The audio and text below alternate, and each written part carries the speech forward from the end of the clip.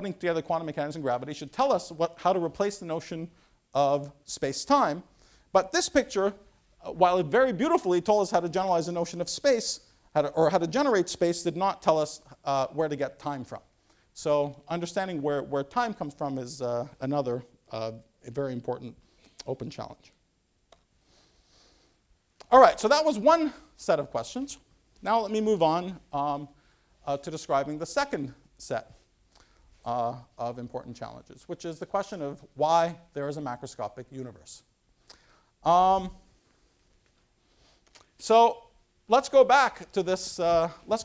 Picture that we learned because of special relativity in quantum mechanics that the vacuum is exciting. We use a magnifying glass to see what's going on at short distances. We see that it isn't empty. It's roiling with particles and antiparticles, and so on.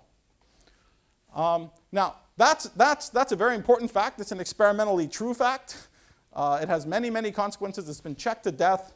I should have mentioned it, but this theory makes, well, at least the specific quantum field theory that describes nature, exactly these kinds of effects of particles popping in and out of the vacuum allow us to predict things about the magnetic properties of the electron, for example, that are accurate to 12 decimal places.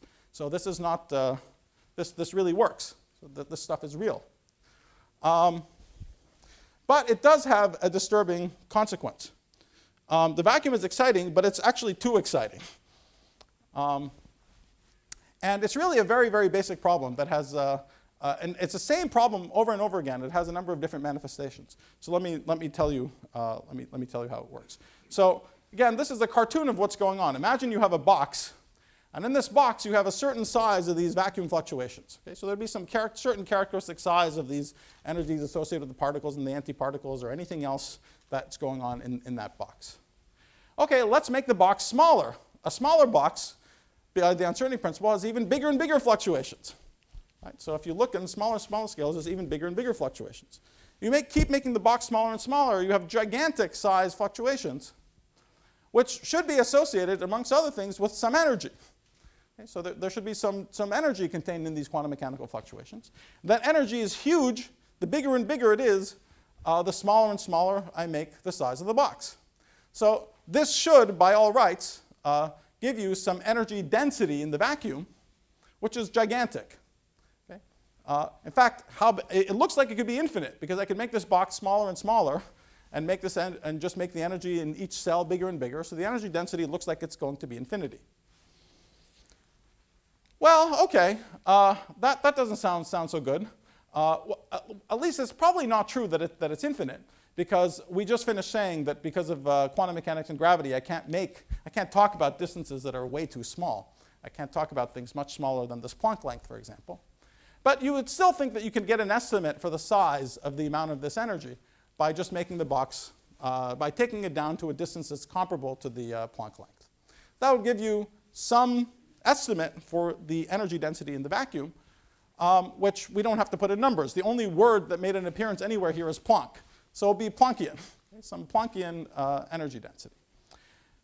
In a world without gravity, the absolute energy of the vacuum doesn't mean anything. You can, as many of us learned in high school, you can add and subtract anything to the energies, only energy differences matter. But with gravity, that's not true. With gravity, again, any energy density gravitates. And what we'd expect this huge amount of energy density to do is to give rise to some curvature of space and time. How big should that curvature be? Again, we don't need to do any equations. Every single word that made an appearance here was Planck. So the strength of gravity is set by this Planck length and Planck scale. This is Planckian. You would expect this curvature to be of order 10 to the minus 33 centimeters. So just this naive argument, this back of the envelope estimate for the amount of energy density stuck in the vacuum, would lead you to suspect that the world is curved to a really, really tiny size of around 10 to the minus 33 centimeters. Or maybe that it's expanding really, really fast, but doubling in size every 10 to the minus 43 seconds. Okay? Neither one of those things looks anything like the world we see. This nice, big, macroscopic, flat universe, it's 10 billion years old. We can walk around in it. Everything's fine. That looks absolutely nothing like what we predict from this simple back-of-the-envelope estimate. So I used to say that, so if you just ask, how much bigger is this energy density of the vacuum than what would be even roughly consistent with what we see in the world around us. It's numerically around 120 orders of magnitude bigger.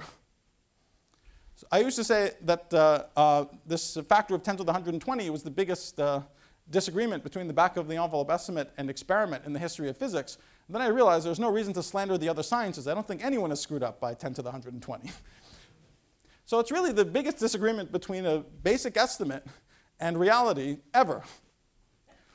And it's an attempt to answer a really simple question. Why is the universe big?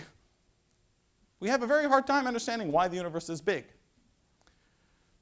In fact, in the late 90s, as perhaps Matthias will talk about, one of the most exciting experimental discoveries of the last 20 years is that the universe is accelerating. The universe is actually doubling in size at a uniform rate. And it's completely consistent. In fact, the best explanation is that there is an energy density in the vacuum, but the size of the energy density is 10 to the minus 120, what we would expect from this estimate. So what we do, so I said this theory is wonderful, it explains everything, there's nothing contradicting it, and it's true, but what we do is simply the following. We say, aha, this is one contribution to the energy density of the vacuum. There's another one, and it just so happens that if, let's say, working in Planck units, this contribution was 1.784639, etc., going out to 120 decimal places, then the second contribution just so happened to be negative 1.786, exactly the same for 120 decimal places, and then they begin to discrete in the 121st decimal place. That sounds completely nuts, but it's actually what we do. Okay? That's what we actually have to do to accommodate this very, very basic fact that the universe is big. It looks like a very fine adjustment of the parameters, accurate to 1 part in 10 to the 120, in order to accommodate this very, very basic fact. This problem is so general that it has other cousins. They're not numerically as severe, although they're pretty severe. Remember I told you the reason the electron has a mass is because it moves around and bangs into this condensate every 10 to the minus 17 centimeters or so. Okay, well this condensate, like everything else, everything out there, it suffers these gigantic quantum fluctuations that are bigger and bigger at shorter and shorter distances. So there too, that condensate should have these roiling huge quantum fluctuations down at 10 to the minus 33 centimeters. The typical length scale the electron should be traveling should be 10 to the minus 33 centimeters. If that was the case, the electron would be so much heavier, we'd all be so much heavier, we'd all be black holes, it would be a horrible, unpleasant world. Again, that looks absolutely nothing like our world. It's the same basic question over and over again. Why, when there are these gigantic quantum fluctuations in the vacuum, why is there any macroscopic world at all? Why do things look, why is there any macroscopic correlations that make any sense at all when there's huge quantum fluctuations at very, very short distances? So this is, as I hope, the second problem that I mentioned, we also address in our theory by taking two parameters and now adjusting them not in the 121st decimal place, but in the 33rd decimal place. Okay? But it's still equally ridiculous. It makes us think that we're missing something very, very big. Because the problem is so simple to state. So there's a very simple to state problem. It's not associated with some esoterica of the subject. It's a direct consequence of this union of relativity and quantum mechanics. But this direct union seems to make it naively impossible to have a macroscopic world unless the parameters are incredibly adjusted. Now, since the problem arose from our union of space-time and quantum mechanics, it maybe stands to reason that if you're going to solve any of them, that you need some extension or modification to one of those two ideas. No one has ever managed to make any modification of quantum mechanics that makes any sense. But there have been approaches to these problems, and the only ones that do work in one guise or another involve some extension to our notion of space-time. They actually change and extend what we mean by space-time. It's a little ironic because I told you earlier that space-time itself has got to go out the window. What I'm telling you now is that before it goes out the window, it has to be modified first. Okay, so it's got to be modified in some way that's still recognizably space-time. With some extra bells and whistles, and then that whole thing is going to go out the door eventually. But first we've got to understand what this modification is. Again, really there's basically two ideas for what could be solving even a subset of these problems. But the only idea that has a chance, and in some limit actually does exactly solve both of them, it's not a limit that happens to describe the real world, but it really has a chance to address all of them, is the notion of supersymmetry, which augments our normal ideas of space-time by saying that if you want to label a point in this super space-time, not only do you have to give a bunch of numbers, a time, an event in seconds, and some position that it took place in meters, but you also have to provide some other numbers which are not measured in using ordinary commuting numbers, but are measured using numbers that anti-commute with each other. So numbers A, B, C, which have the property that A times B is equal to negative B times A. So these funny numbers have the feature that A times A would have to equal 0. That's going to be important in how it ends up solving the problem. But very roughly speaking, the picture is that we have our normal dimensions that we know and love, 3 dimensions of space and 1 of time, but there's also some quantum dimensions. And if we had an electron that moved in the quantum dimension, it would look, its a projection in our space would look exactly like the electron. It would have exactly the same properties, except in some details what would be different. That this electron spins. For example, the spinning is responsible for why magnets exist. Its partner doesn't spin, so its partner wouldn't be magnetic. This guy's magnetic. Its partner wouldn't make magnets. But otherwise, there would be literally exactly the same. If supersymmetry was a perfect symmetry of nature, then everything would be doubled.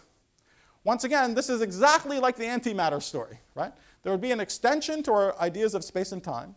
Now, instead of putting space and time together to space-time, we're taking space-time itself and putting it together with some new kinds of space-time variable. But once again, we would have partners.